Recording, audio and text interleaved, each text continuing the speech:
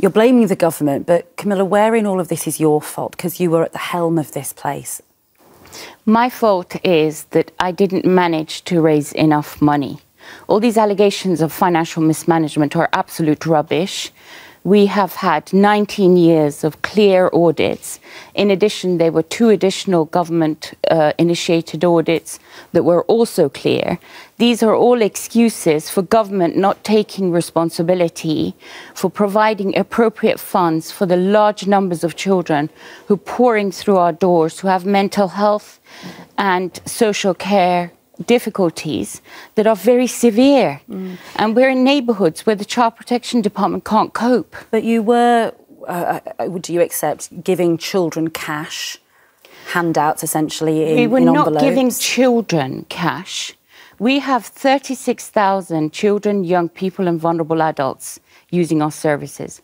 Of that group, a small proportion get food vouchers. But they actual get bus cash passes. is what's Let me been finish. said. Yeah, food vouchers, bus passes, and they get about £10 or £20 per person, depending on their circumstances, cash to top up things like electricity meters, gas meters. That's not what some of the children, and I know you've heard some of the children who have said, actually, we got £50, £200, and they could spend it on whatever they wanted at the end of the week. I mean, some people will say that's not a responsible way to run a charity. And do you know how much cash you were giving in a week? First of all, I don't give the cash personally. You're in charge, aren't you? Hold on. I don't give the cash personally.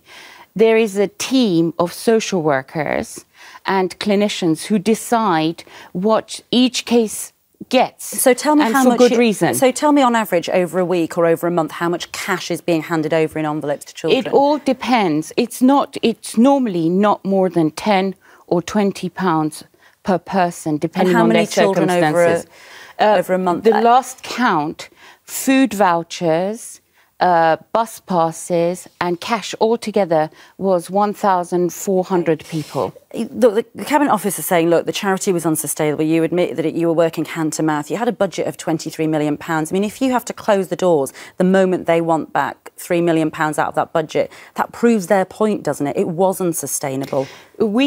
It does, because we actually went to the Cabinet Office as far back as the summer to say we've been Charity of the Year for every bank.